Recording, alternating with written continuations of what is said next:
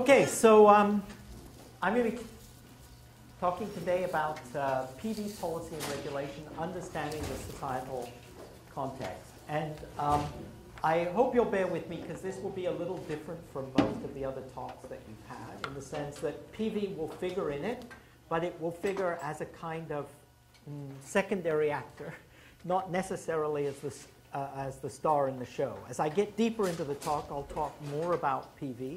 But of course, most of the policy frameworks really are to do with big issues like energy supply and climate change and things like that. And PV is a part of that story. But of course, it's only a particular part. So,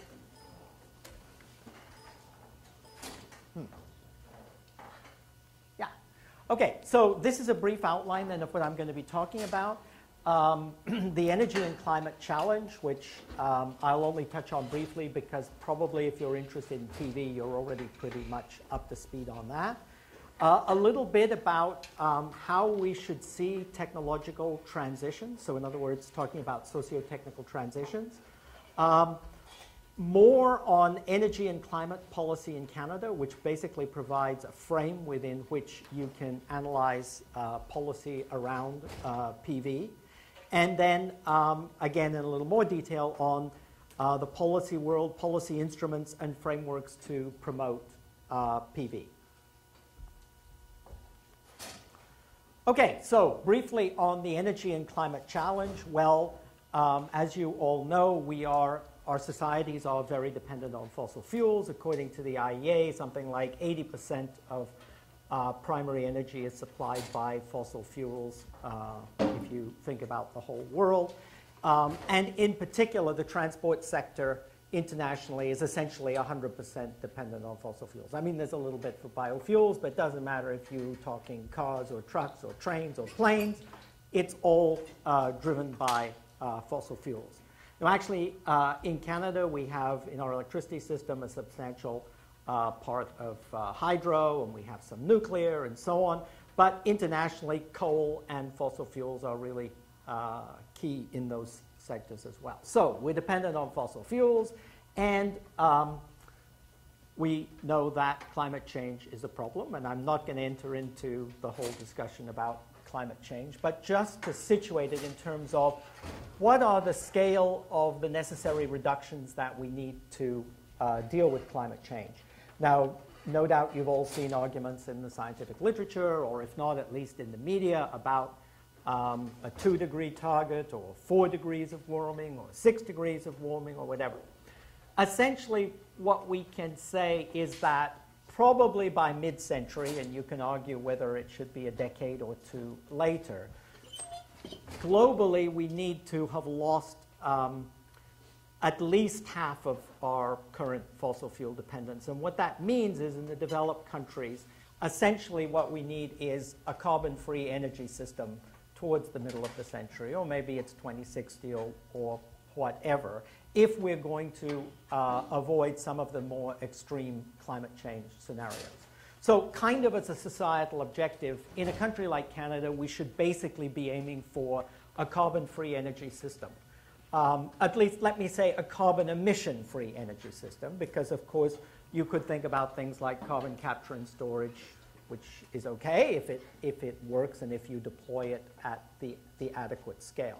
But from our energy sector, we really just need to stop fossil emissions. And part of that is because other bits of the economy, like agriculture and elsewhere, is very, very hard. It's even harder to squeeze out greenhouse gas emissions than it is CO2 emissions from the energy sector. So that's the kind of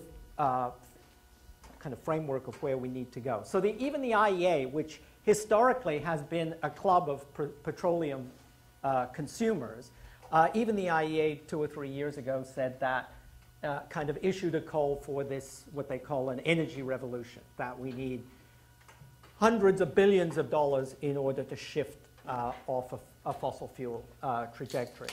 So I guess the important few things just to say about that. One is that we need social and technological innovation. And I guess another thing to say right away is that There's not one way to resolve this problem. There are many possible ways to do it, and there are many possible ways to add up to reasonably sophisticated energy systems that provide abundant energy for our needs at reasonable cost, but as well as many possible ways of doing it, there are even more ways of not doing it. That's to say, either not squeezing out fossil emissions, or finding that you have a great deal of difficulty making your energy supply. One of the themes that I'll come back to later on in the talk, which is perhaps obvious, is that all energy options have costs and benefits. Or let's turn it around, benefits and costs. Even PV has costs and environmental impacts. And so choices about energy are choices among those options. And developing a kind of portfolio of those options that actually meets energy needs while also squeezing out greenhouse gas emissions is, if you like, the challenge. And this last point really is kind of the major theme for my talk, that the fundamental barriers are not technological. I mean, of course there are technological barriers. We want to be able to do PV at a quarter of the price or a tenth of the price that we do it now. We want to do it with more benign materials. We want to use it with using less energy for the inputs for the creation of the devices. And you can apply the same to all sorts of other energy technologies. We can't do storage. We need energy. Of course, there are technological problems, but the fundamental problems, I will argue, are related to culture, institutions, practices, distributional conflicts. And I'll develop this theme a little bit further later on. But the fact is that we do things in certain ways now, and it's rather hard to shift society off that trajectory. One of the reasons is because there are large groups of people who benefit from the way that we do things now. And any possible change will disrupt that. There will be winners, but there will also be losers. And losers are not enthusiastic about changing the energy supply. So I mean, bit of a trivial example, but the oil companies are not the principal promoters of electric vehicles. But this same type of thing exists throughout society in terms of the way we use, but also the way we consume, consume energy.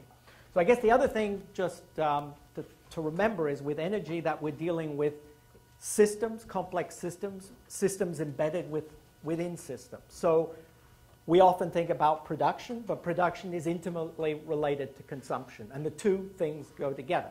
If you're going to have a society that uses cars, you need an infrastructure of roads. Once you have an infrastructure of roads, it's cheaper to go by car than it is to use some alternative means of transport. Whoop. Here we go.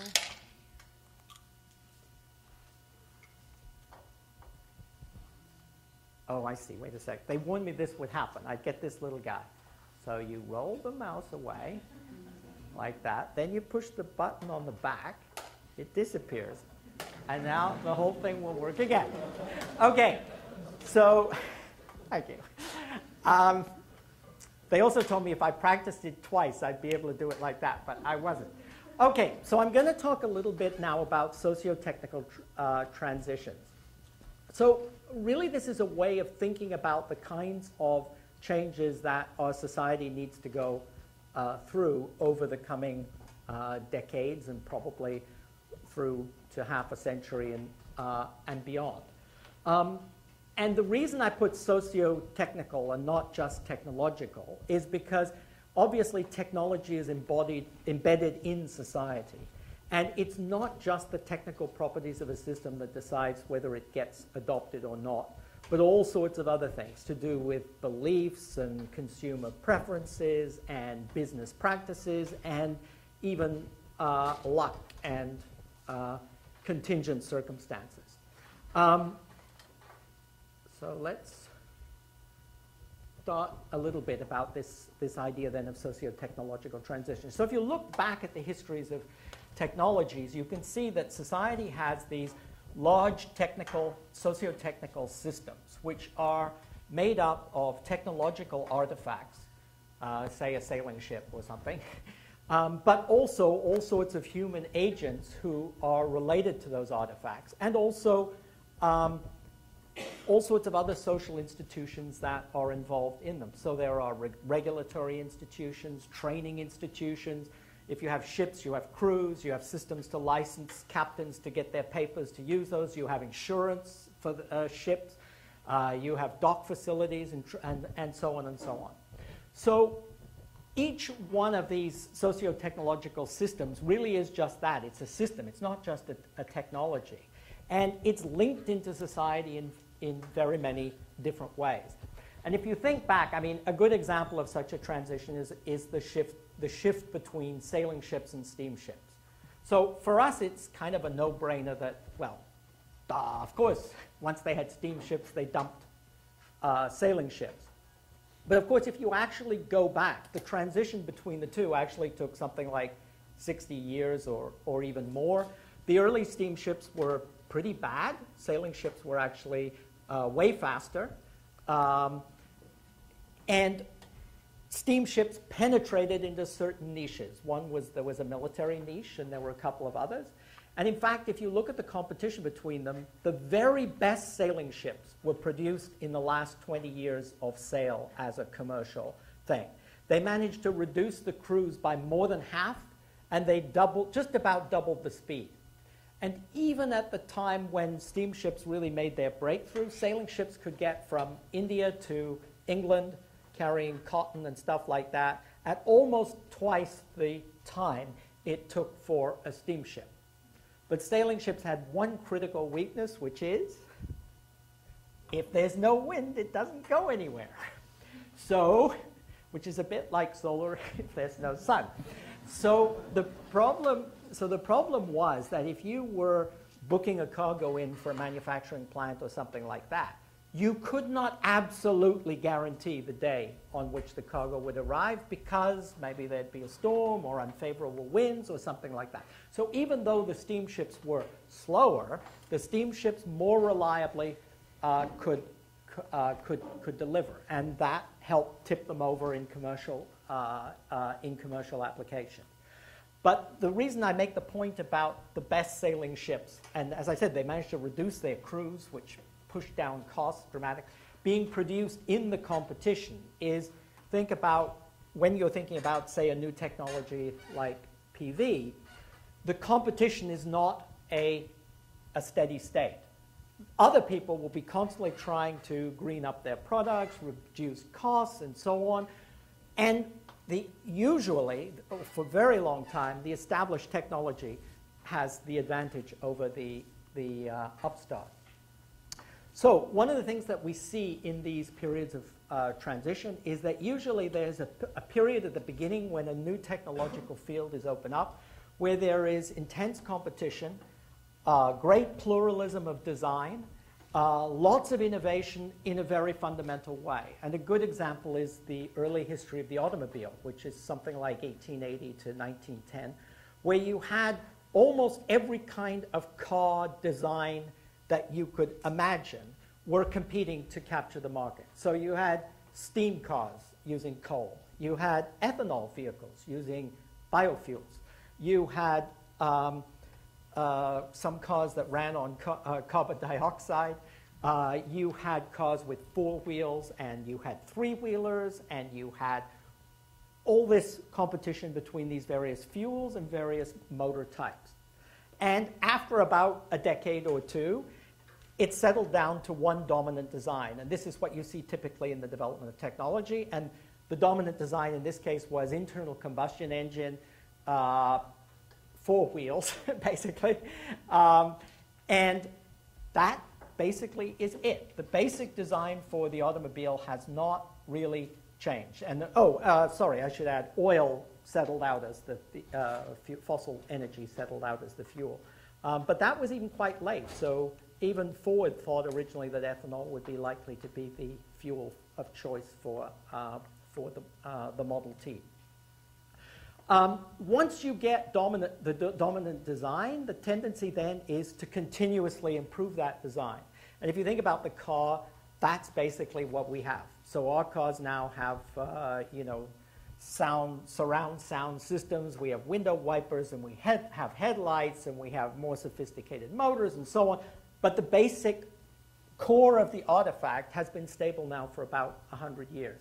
And you see this over and over again in technology. And this is because of something that you can, we talk about in terms of lock-in, socio-technical lock-in. Once a dominant design becomes established, it's extremely expensive and difficult to shift the whole trajectory onto another path.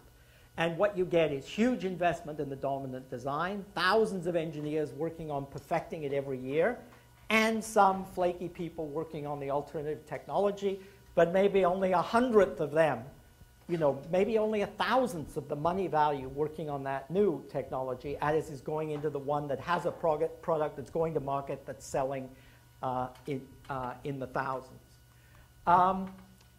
So what you have here then is a kind of tension between incremental change and system change. And the fact is that most of the time incremental change works really good and beats system change every time. Because if you can just get a 1% or a 1.5% efficiency gain every year, year on year, over time your product is continues to get better and prevents, as I said, a moving target for the competition. So these are a few other things you see in these, typically in these transitions. You get cycles of hype where a new technology comes along. People say it's great. Entrepreneurs run around gathering investment capital. They get the money. The first product hits the market.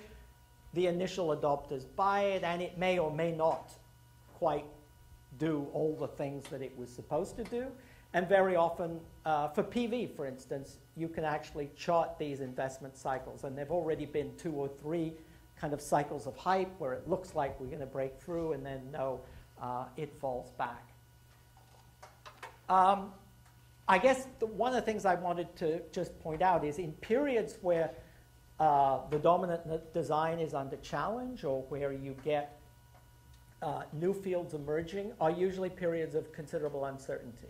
And whether you're an investor or a government, it's very hard to know kind of which horse to back. And my suggestion is that, for instance, in the automobile sector, this is an example of a period now after about a century of a more or less stable design. Now all sorts of people are coming up with all sorts of other suggestions about how we could power automobiles. So we have plug-in hybrids, and we have electric vehicles, and then there are other people who are championing biofuels, and then there are some people who say, no, stick with the internal combustion engine because we can do way better in terms of fuel efficiency. We should be able to triple what we get from a conventional engine, and so on. And also we have, of course, hydrogen vehicles. And the thing is that you will see, even when you talk to people who are experts in the field, it's not clear which one of these in 30 years' time is going to succeed in terms of personal transport vehicles. And the last thing I want to say is then about the role of policy and politics in these sorts of transitions. I mean, first thing that should be clear, when I said aborted transitions, all transitions don't happen. Sometimes incumbent technological regimes adapt, absorb bits of a new technology, and then things go on more or less as before. In all these transitions, politics and policy plays an important role, if only because the interests on both sides go to politicians and say, well, we have a wonderful new technology. You just need to subsidize this a little bit, and we'll export to the world, and we'll create thousands of jobs, and so on. And the people of the incumbent technology say, well, you know, that technology is still risky. We have to stick with what we know how to do. And of course, as a technology becomes socially more and more widely used, it attracts a regulatory framework which adapts to the technology. So the technology and regulatory framework become interdependent, and new technologies that come up find it hard to get into that game. Now, if we look at, you can kind of look back at some of these big technological changes in the U.S. Or Canada, say, from the development of the internet or the building of the interstate highway system. All these things, you can see that lobbying and politics played a critical role in easing the path for emergent technologies. But of course, when we're talking about something like climate change, the politics and policy are even more important because there's no kind of independent commercial reason for getting rid of carbon emissions other than the fact that it drives climate change, and for societal reasons, maybe we don't want climate change. So in other words, as a policy driver, becomes particularly important in energy transitions related around the climate issue. Okay, so now I'm going to kind of switch focus a little bit and talk a little bit about energy and climate policy in Canada. And what is kind of particular or peculiar about Canada? Some of these things will apply to other countries, but they're particularly important in the Canadian context. Okay, so the first thing is pretty obvious, but Canada is drowning in energy. Okay, we've got, compared to most countries, we just have so much energy that we hardly know what to do with it. So we've got fossil fuel resources, and so oil, coal, gas. We've got masses of biomass, forests from one end to the other, plus huge agricultural sector from which you could use biomass waste. We've got maybe the second or third installed hydro capacity in the world. We're the second or third, depending on how you do it, uranium exporter in the world. If we want it, we've got masses of wind, and if we want it, we got masses of sun. And when you compare our situation, say, to a country like Denmark or Sweden that have virtually no fossil fuel resources, don't have uranium, and are kind of smaller geographically, the contrast between the Canadian situation and that of actually most other countries is really quite startling. Second thing is that we have a very carbon-intensive industrial structure. And this is really related to the long-term economic growth of Canada, but also some similar countries, particularly the United States and Australia. These kind of new settler countries, which were settled particularly in the kind of 19th century, as their economies grew, the principal advantage that we had compared to the old economies of Europe was that we had cheap and abundant natural resources and lots of space. So land was cheap, but so were energy resources and water and so on. So we built the industrial structure that relied on our comparative advantage, and we built industries like aluminum smelting and so on, the extractive mining industries and so on, that were well suited to our abundance of natural resources and space. The problem is that when you come to the point that you're talking about a carbon-constrained world, suddenly those advantages on which you built your whole industrial structure kind of turn into disadvantages because the pressure is to get as much energy efficiency as you can to be most efficient and so on. So if you look at Canada's carbon emissions per capita, we are something like 3 times the level, between 3 and 4 times the level of Sweden. So Sweden has, you know, I mean, the climate is not that different. It's not quite as harsh as our climate. And it's a smaller country, but of course smaller population. So it's a bit like a Canadian province, perhaps. But the Swedes managed to have a standard of living that is in no way inferior to ours. And some people would argue in some respects their quality of life is actually better than ours, at less than a third of our carbon emissions. And one of the things that illustrates is I guess you could call it the path dependence in energy systems. So if you look at, You're probably all familiar with the idea of combined heat and power or cogeneration, that you have a plant that both makes energy but also uses things like district heating and so on. The earliest plants in Sweden that were involved in combined heat and power, district energy and so on, date from the beginning of the early part of the 20th century. So you're talking almost 100 years ago, 80 or 90 years ago, that they began to, and that was because they didn't have fossil fuel resources, and so they had to use their energy efficiently. And of course, then Sweden made, after the 1970 oil crisis, Sweden brought in a whole lot of energy efficiency measures in order to get off oil as much as possible and dependence on fossil fuels. And they carried those through, whereas most of the other industrialized countries relaxed on energy efficiency measures by the time you got into the 1980s, when the oil prices had relatively declined. So this kind of shows that we actually have a real difficulty, because for more than half a century we've been building one kind of economy, and we're realizing now that we actually need a somewhat different type of economy. So it poses a significant challenge. Third point I want to make is that we have a very regionally differentiated resources and energy supply. So if you go from one side of the country to the other, it really is different, and it's as different as between any number of European countries. So in Quebec, the electricity supply is essentially hydropower. In Alberta, it's essentially coal.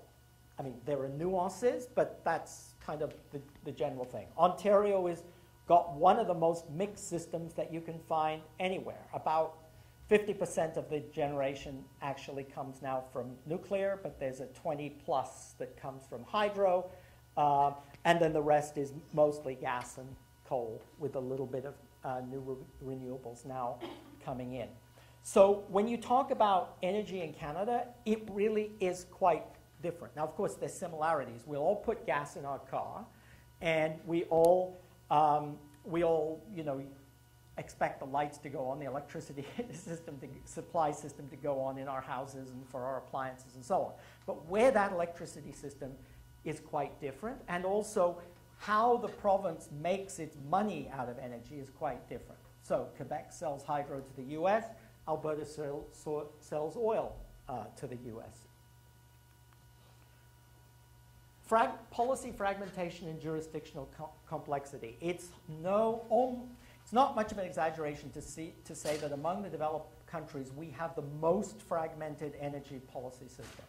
So for the most part, energy is a provincial issue because resources are provincial according to the Constitution, and property basically is provincial according to the Constitution. The federal government has some authority in interprovincial commerce and in the north, and through the environment and so on, and in the seas on both sides. But by and large, the energy file is, in the first instance, a provincial file. Another thing to be said in this is that even within this, there are different regulatory bodies that look after oil and gas, and other people look after nuclear issue and so on, so it's fragmented that way.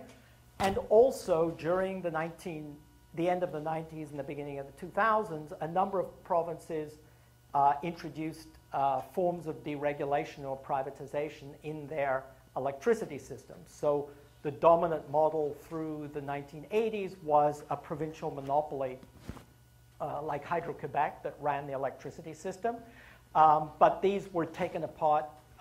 Ontario is the best example, where we have a kind of hybrid system with a part market and part private players, but with an important role for central steering. And that has changed, if you like, some of the levers that government traditionally applied in the energy sector. This one is pretty quick. Increasingly, energy markets in North America are integrated. It came first in oil and then in gas, and of course the electricity. So our grid is integrated with the US grid, and we're part of this kind of Our grid areas are managed from the security point of view in an integrated system with the US, and we export power to the US. So you can't really look at the energy system in Canada completely in isolation from the North American context. Well, this one's pretty simple. Basically, the story is that we have been stuck on climate policy for something like 15 years. Canada has talked a lot about it. We've had all sorts of kind of minor incentive programs and things like that. But in terms of actually taking policy measures, and particularly, I'll come back on this in a sec, on the question of pricing carbon emissions, we have been unable to do very much. The story of this is very long and complicated, and I won't bore you with going over it all, but it doesn't, I mean, the kind of short version is it doesn't really matter the color of, or the flavor of the government, the federal government. It's always hesitated when it came the moment to actually do something in a strong regulatory or pricing sense. You know that Chrétien signed up to the Kyoto Protocol. One of the problems with that was that before signing up, he'd made a deal with provincial leaders about what level of emission abatement to secure. At the meeting, he didn't want to be eclipsed, basically Canada to be eclipsed by the US, so the feds upped what the goal was. The provincial leaders said, well, you know, you broke it, you fix it. And so then essentially what happened was the federal government introduced some incentives and education programs, but every time it came up to actually doing something serious, they looked at the file and said, well, this is just like too much trouble. Great idea, we're still committed, but let's do it next year.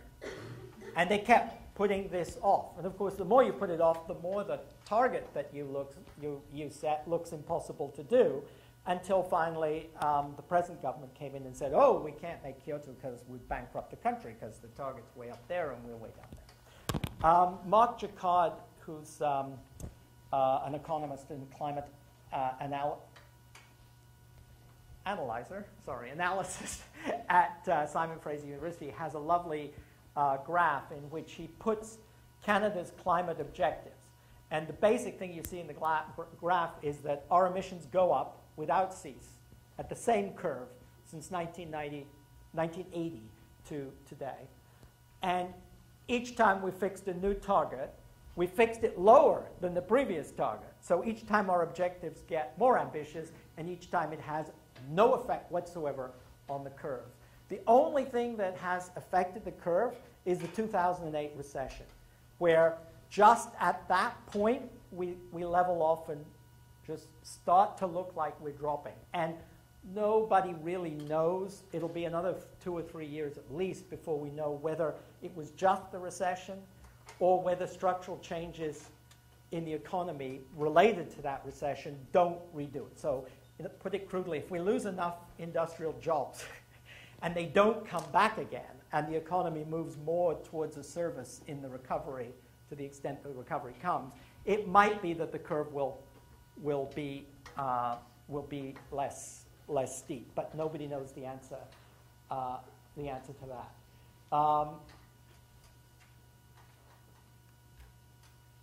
Right. Well, this follows from that.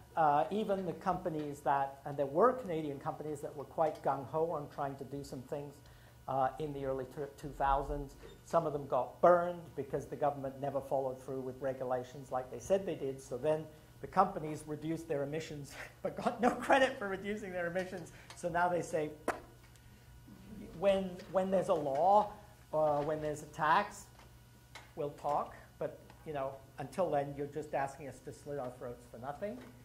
And of course, well, this is pretty obvious. The U.S. is not enormously interested at the present time in doing anything on the climate change, file. So part of the underlying thing, no doubt, over the past has been, if the U.S. isn't going to do it, should Canada do something that will raise our costs? And that's been implicitly there, but the present government has actually said it explicitly. There's no point in Canada doing anything until we do it in a North American context. Of course, the difficulty of doing anything without the U.S. is exaggerated for rhetorical purposes, because as some of you perhaps know, BC, for instance, has introduced a carbon tax. And so far, the BC economy has not sunk into a hole, and all the companies have been ruined or anything. So obviously, the fact that the US is our major trading partner puts a constraint on what Canada could do, but I don't think it necessarily means that we can't do anything until. And lastly, I would just say that compared to some countries, there's a relative lag in our movement towards a low carbon economy. And I would say, on the whole, the European countries, not all of them, but particularly some of the northern European countries, have kind of made more of an effort and are, perhaps a decade ahead of us in terms of both regulation and driving some of the technological changes. I'm particularly thinking of countries like Sweden, Denmark, also the United Kingdom, Germany. Some of the southern European countries have been much slower, but even there, a country like Spain, solar has recently, and Italy, solar has recently made a lot of progress, and wind as well. Right now, of course, with the economic turmoil in Europe, climate change is kind of the last thing on the politicians' radar. But sometimes you'll hear people say, oh, well, Canada hasn't done much, but nobody else has done anything much too. And besides, it's all the Chinese. They're building so many coal-fired power stations, it doesn't matter what we do. So I think that that's wrong in multiple dimensions. Firstly, it isn't true that everybody has had trouble. This is a really big challenge. There's no doubt about that. But it's not true that some countries have done something and others have done not very much. And the Chinese example is definitely true. China is pursuing crash industrialization, and they're definitely building lots of coal plants. But they're also actually building windmills and solar too. We shouldn't also forget still that despite their rapid development, our GNP per capita is still 4 or 5 times what theirs is. So the industrial countries, I think, it's quite easy to say, well, we won't do anything until someone else does anything. But of course they say, well, we won't do anything until you do anything, which just is really an excuse for nobody doing anything. And I'll say one more thing. I don't want to get into the whole international climate negotiations, but I can't resist one quick sideswipe, which is as follows. You will often hear people say, well, we can't do much on climate change because the international negotiations are paralyzed. And because we can't have an international agreement, we can't do anything. But what's important to grasp is that it's not that we aren't doing anything because there isn't an international agreement. There isn't an international agreement because we don't want to do anything.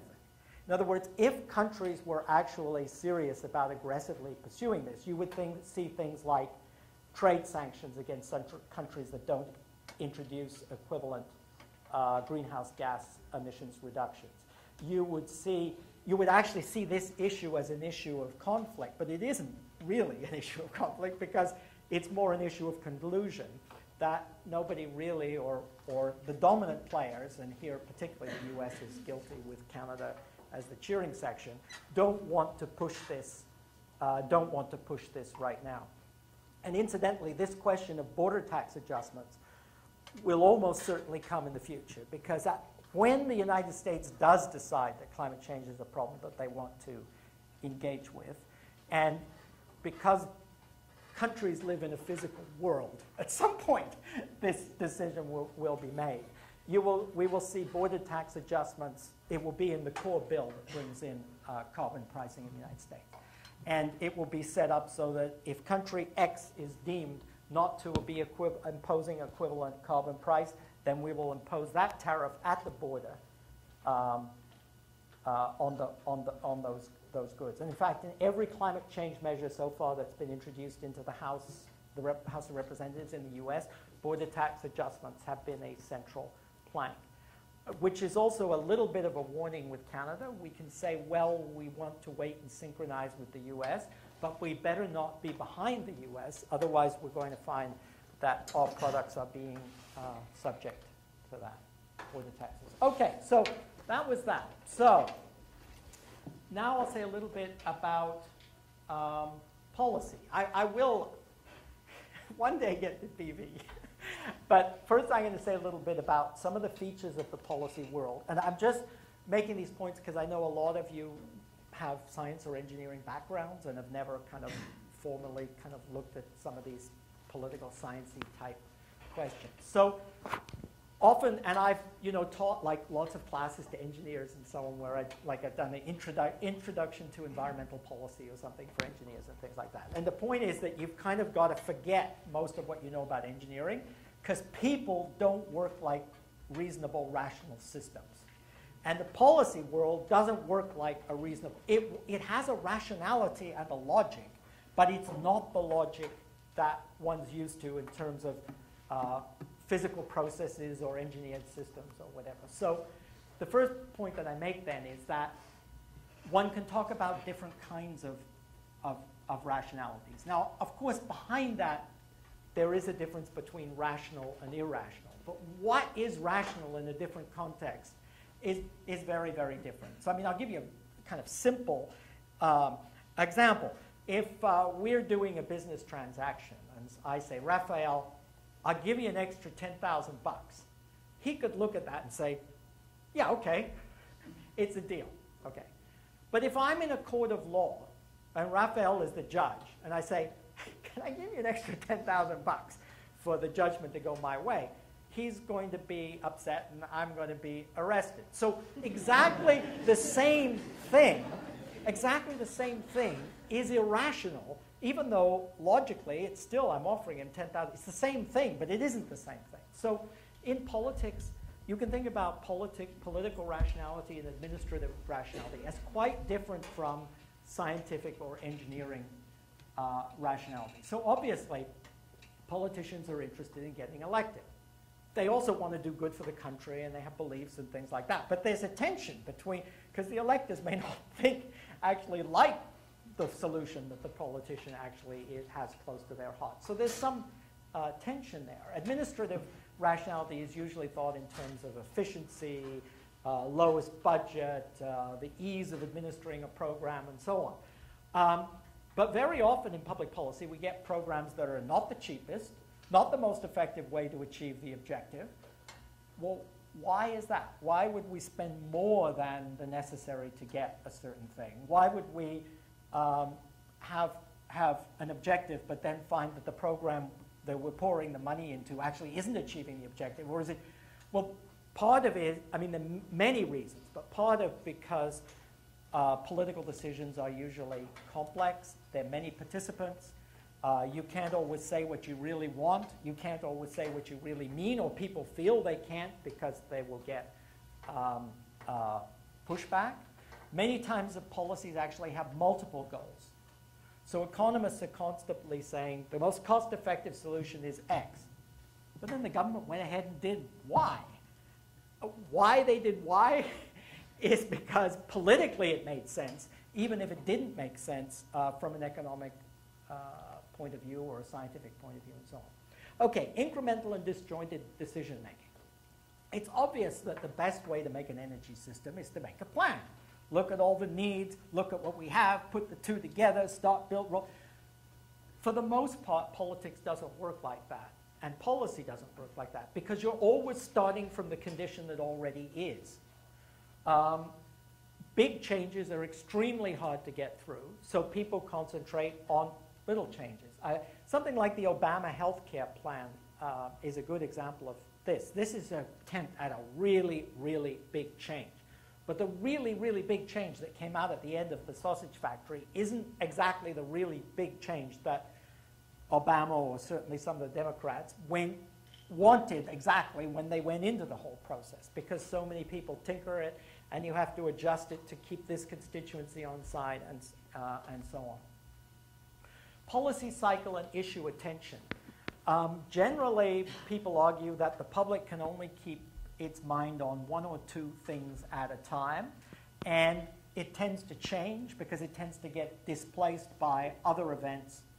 So if you look at interest in climate change or interest in the environment, there's public opinion. These pollsters have these beautiful curves from 1960, and it goes up for a couple of years, and then a bunch of stuff gets passed, and then it decays as people say, oh, the government's doing something, that's good, and then an economic crisis comes or a war, and it goes down, and 20, 25 years later it comes up again. So this exists in most fields, and it's called the issue attention cycle. Generally, major reforms only take, the need for a reform isn't enough. You've got to have several things that happen at once. You've got to have a kind of window of opportunity. You've got to have, all the things kind of have to align. Entrepreneurs who will push it forward, and a solution. Because no politician wants to start attacking a problem without a solution. So you need a solution and a problem and the entrepreneurs all to line up at the same time, which is why we have lots of problems in society that you can think about, all sorts of social problems, that hang around for decades without much solution happening. I don't know if I gave, yeah, go on.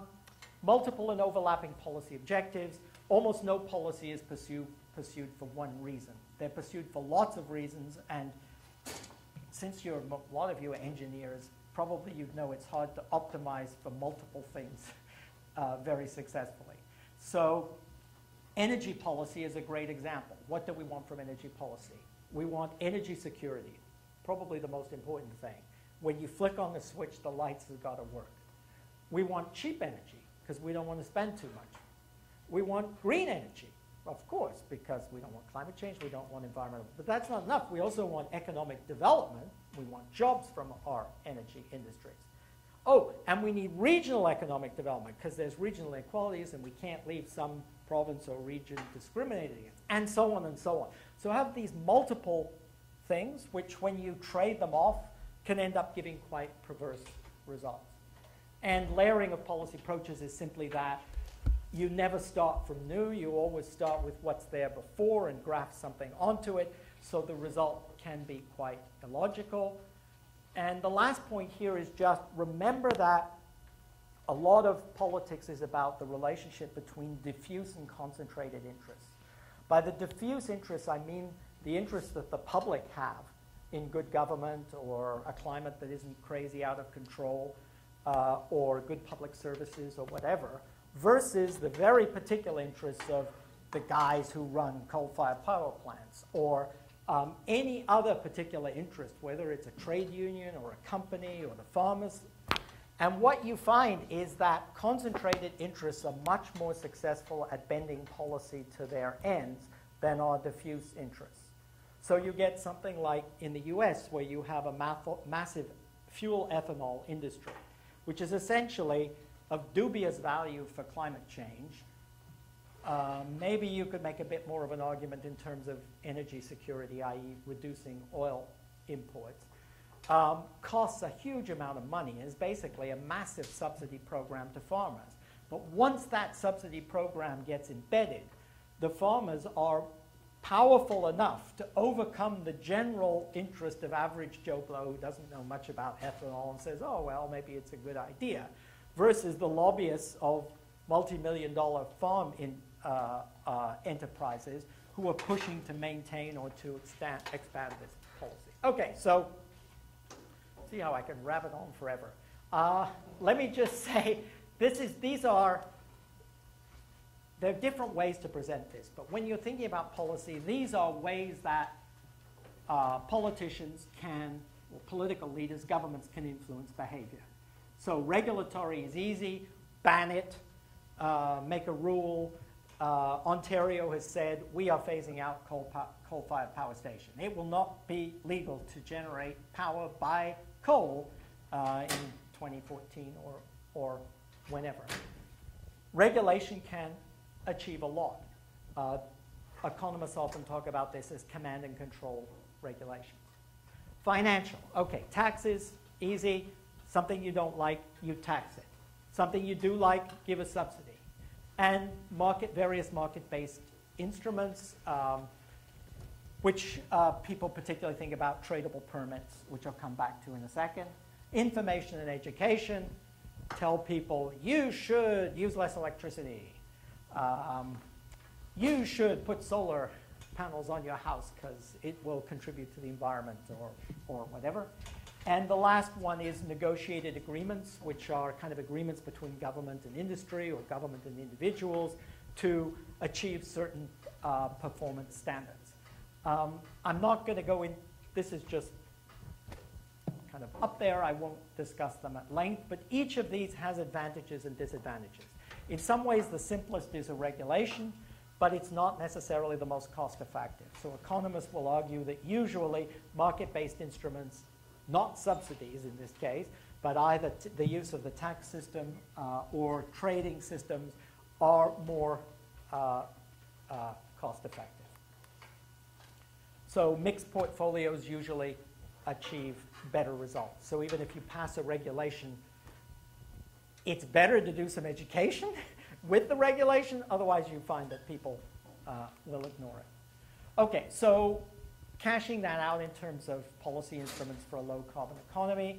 So the main thing that for years governments have done is basically R&D expenditure. The idea is drive the technology, and when it becomes cost good enough, it will become cost competitive, and it will displace the old technology that you don't like.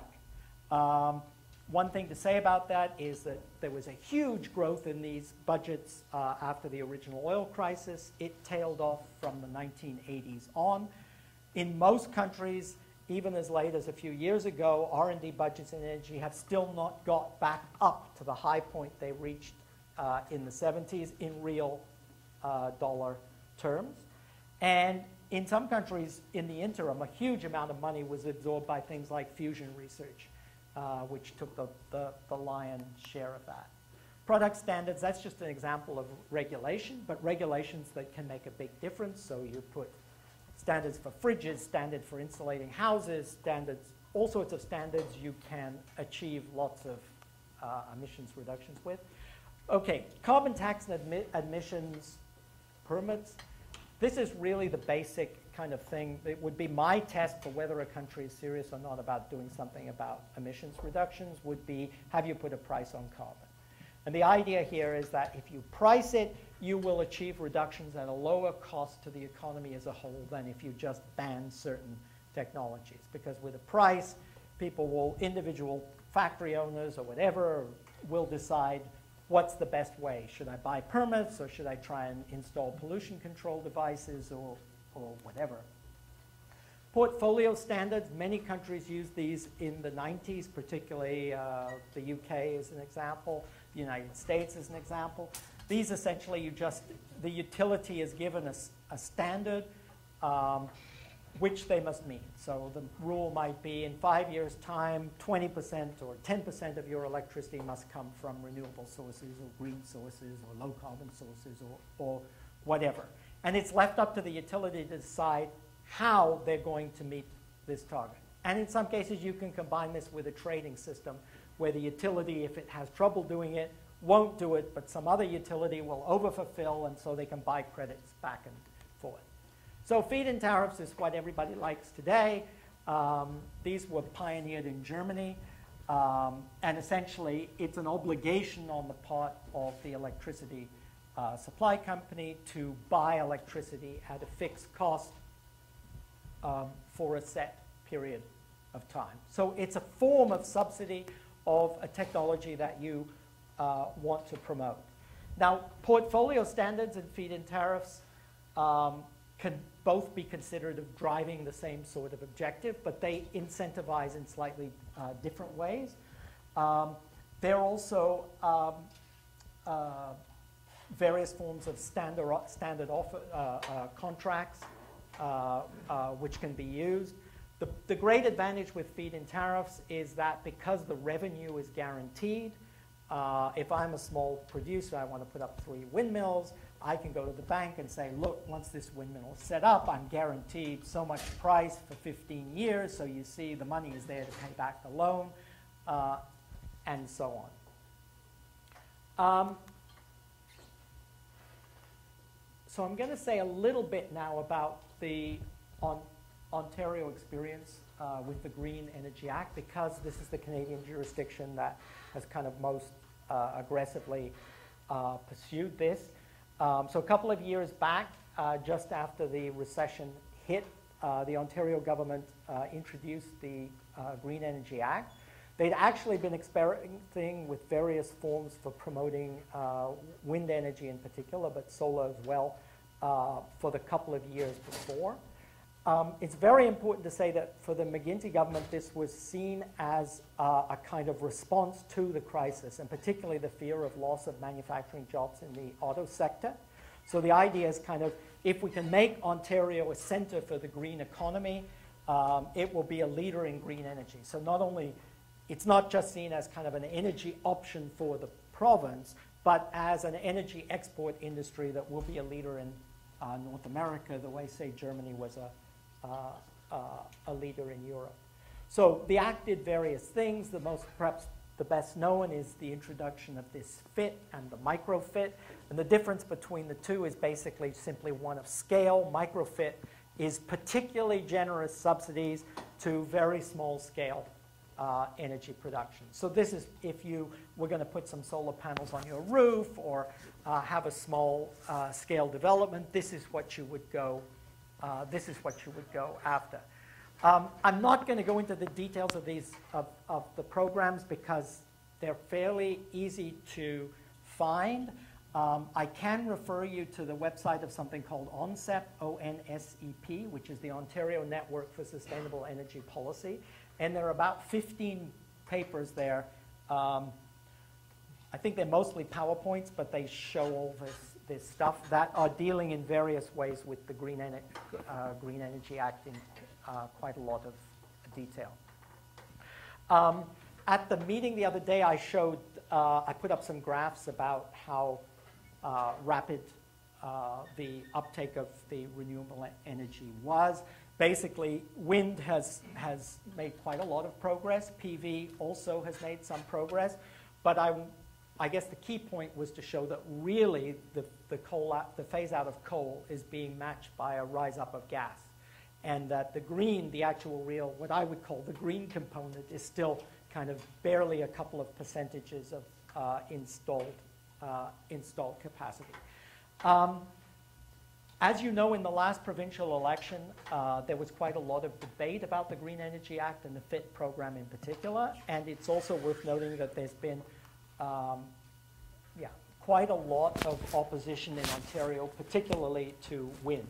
This has come from, I would say, mainly rural based organizations. Just a kind of anecdote is that Ontario actually has a research chair in the health effects of wind, which is, to my knowledge, the only such research chair in the world. And we don't have a research chair in wind energy, or there are some chairs who do bits of wind energy. But and this health angle is the one that has been pursued most vociferously lately, though in fact the original objections by people are much more to do actually with sighting, with visual intrusion, with noise, with the effects of the construction and so on. So the basic underlying problem here that you have, well, there are a couple of them. One is that if you're moving from large centralized energy production facilities like nuclear plants and coal plants to energy systems that rely on harnessing renewable resources, particularly wind and solar, you need way more of them. Because the energy is distributed, the turbines won't be all in one place. They're going to be tens of thousands of turbines. So whereas only a small number of people will be situated right close to a nuclear plant, many, many large numbers of people will be inside of a turbine or whatever. So this is one of the other thing, of course, that particularly the conservative, I'm going to wrap up, particularly the conservatives emphasized in the last election was the cost. So it was more than 80 cents kilowatt for the feed-in tariff, for the microfit for PV. And lots of people say, well, you know, it's driving up electricity prices, it's going to ruin us all, why are we paying so much? And so I guess the point there is simply that in designing these policies, the devil is in the details. You really have to be very careful not to look like you're giving a free lunch to the first people to bail in. I should say that in some of the earlier policies before the FIT, the way that, because of the way they were set up, it was the big developers that were able to get in quick. They had the most engineering capacity, lawyers, planners, and they could bail in quick and clogged up the system before kind of little local groups and so on. Also in Europe, a lot of emphasis has been put on community development, particularly in wind, but also in solar, because people feel differently about something when they can say, oh, look, you know, that's our wind turbine owned by our village or our co-op or whatever it is, than when, oh, look at those 30 turbines. They're owned by XYZ Energy Corp based in wherever it happens to be based. So a lot of these policies, the question is about how to actually do the design so that you implicate local people and get them involved. Yes, you want me to wrap up? Oh, okay. Okay, so I'll stop there, and there's a couple of time for questions. I'm sorry, I didn't realize we were going to be chucked out.